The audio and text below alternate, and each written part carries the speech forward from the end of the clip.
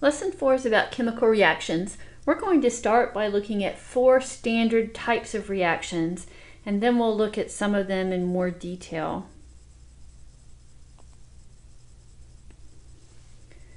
First type is a combination reaction.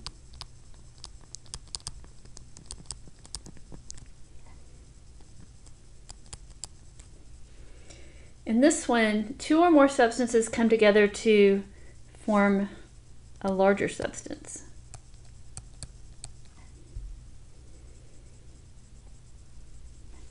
Okay, so that makes sense.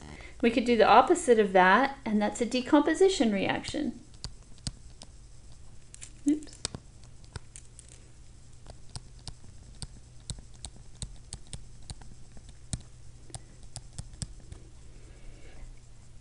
So a substance breaks apart.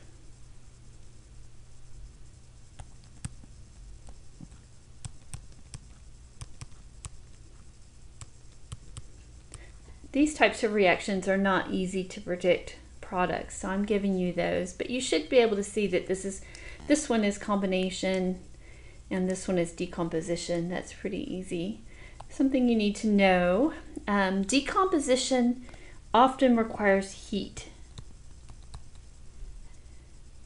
And I've indicated heat right here with this triangle.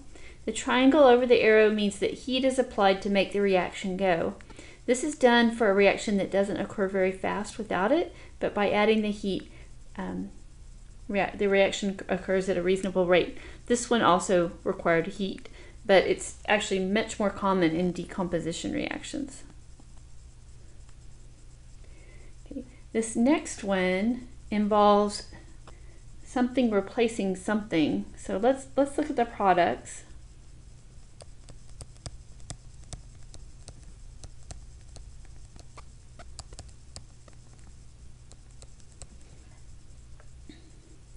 Can you tell what is replacing what? The iron is replacing the copper in the compound. Since it's just one element replacing the other, we'll call this single replacement. It can also be called single displacement. Not a big deal. I say both. Usually I say replacement. But anyway, so that is a single replacement. And something you need to know about those is that more active element forms the compound. So in this case, the more active element is the iron. And we'll get into later how you know which one is more active and all of that. But for now, that'll do. The more active one ends up in the compound. It's kind of like it wins the battle. Okay, last type. You might have noticed up here we have an element and an ionic compound. On these we have there's no element by itself. We have 2 compounds. Usually they're both ionic, but sometimes we have an acid because when an acid is dissolved in water, it acts like it's ionic. So anyway, kind of an ionic compound. What happens is they switch ions. So I'm going to just start with sodium. Sodium is at the front of this one, so that means it's positive. It's going to go with the back end of this one.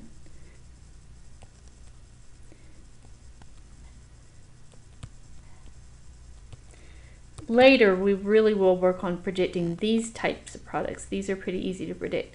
And then the front part of this one goes with the back part of that one. Okay, and this is just a funny way of writing H2O, water. We do that sometimes, so it's not just me making it up. Okay, so do you see how this might be called double replacement?